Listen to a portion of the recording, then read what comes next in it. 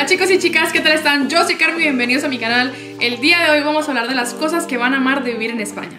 La primera cosa que yo creo que van a amar, y estoy muy segura de ello porque si son dormilones como yo, es que aquí en España no se madruga tanto para ir al colegio, universidades y trabajo. Normalmente en Latinoamérica yo sé que nos solemos levantar entre las 6 de la mañana más o menos, porque a las 7, 7 y media ya estamos en el colegio o en la universidad o en el trabajo.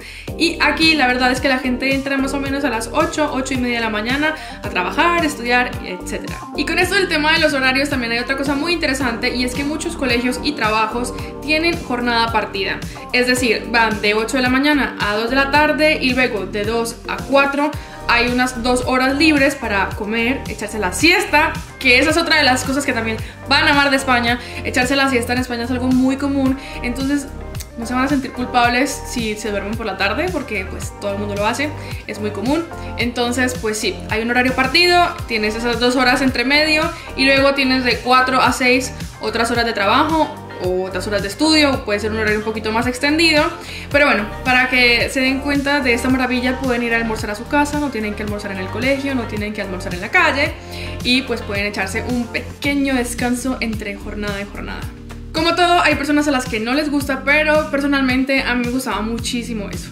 Otra cosa que estoy segura que van a amar mucho es esa cultura de la cerveza o el vinito después del trabajo. Y es que seguramente para muchos el hecho de beber entre semana es un poco raro, pero aquí en España la verdad es que incluso a la hora de el snack de la mañana puedes pedir un cortito de cerveza o un cortito de vino con tu tortilla de patatas o lo que vayas a comer, un bocata de jamón o lo que sea, y pues no pasa nada, no está mal visto que tomes un poco de alcohol en tu jornada laboral.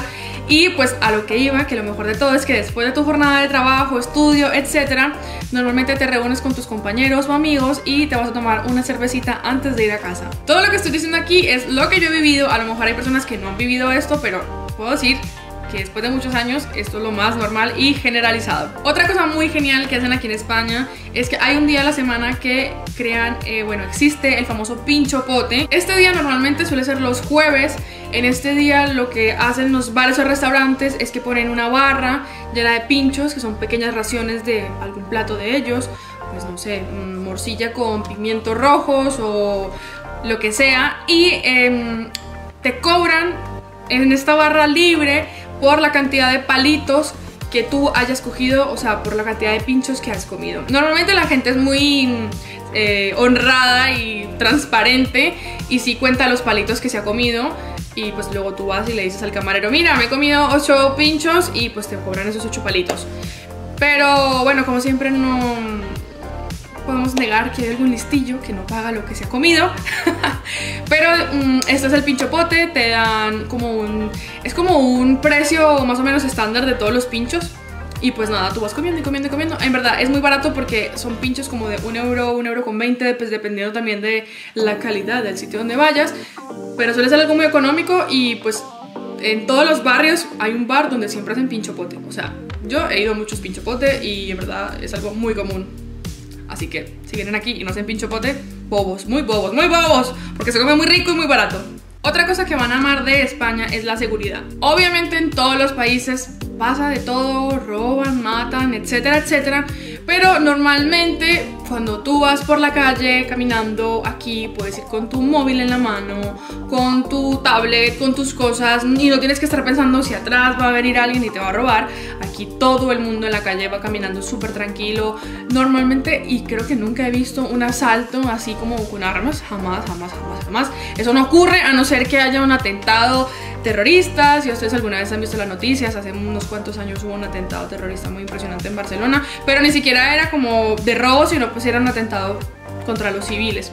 Pero bueno, el caso es que normalmente se vive con una tranquilidad muy bastante pronunciada.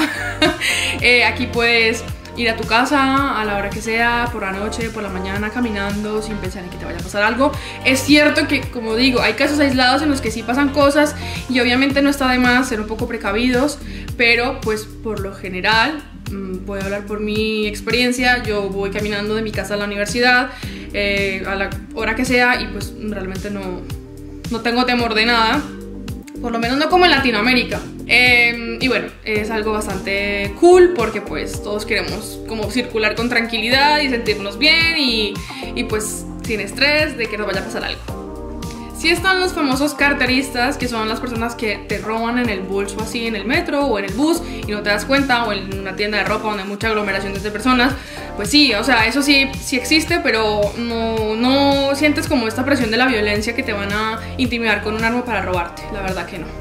Bueno, yo les quiero decir algo que también me gusta mucho de España, aunque esto no solamente sucede en España, sino en todos los países que están en latitudes más altas que en el trópico de Cáncer o de Capricornio.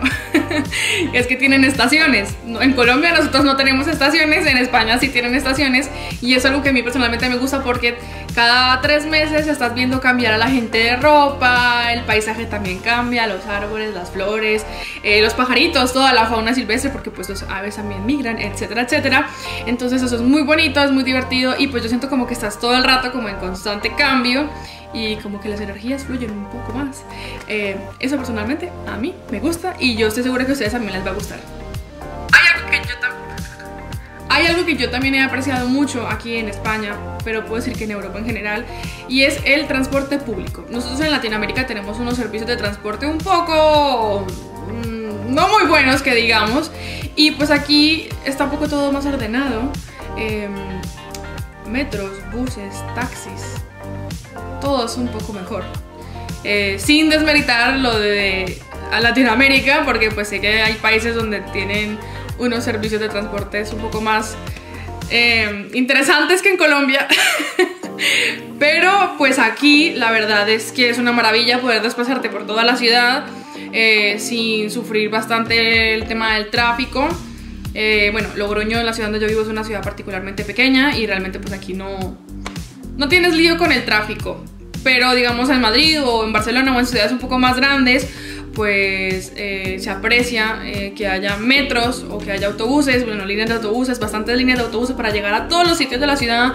Y sí que a veces puede tardar un poquito más, un poquito menos, pero es que en comparación con Latinoamérica, pues es que esto es otro nivel, la verdad, hay que decir las cosas como son. Así que seguramente si a ustedes les gusta circular por la ciudad y conocer nuevos sitios y lo que sea, desplazarse, van a amar los sistemas de transporte públicos de Europa y en este caso de España.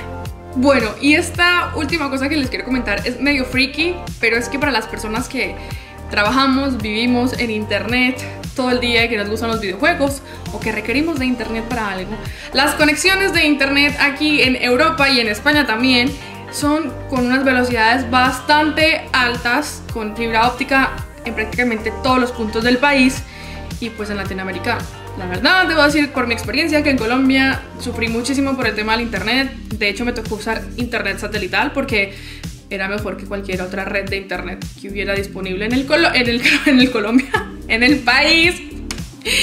Entonces, pues en cambio yo llego aquí y ya como que siento que estoy conectada a todas horas súper rápido, que no se me tarda nada en subir los vídeos, que si voy a jugar algún videojuego tengo una conexión decente, muy buena de hecho.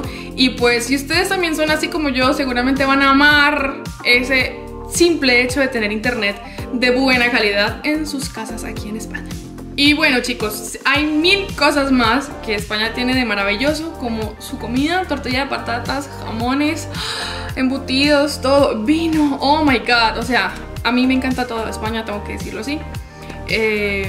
No es que les esté vendiendo el país, pero pues esperemos que después del COVID todos puedan viajar de nuevo y que vengan pronto a España y que puedan disfrutar todas las maravillosas cosas que hay aquí.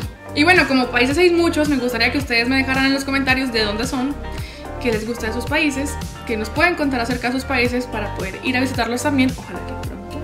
Y nada, les mando un beso muy grande y nos vemos en el próximo video. ¡Adiós!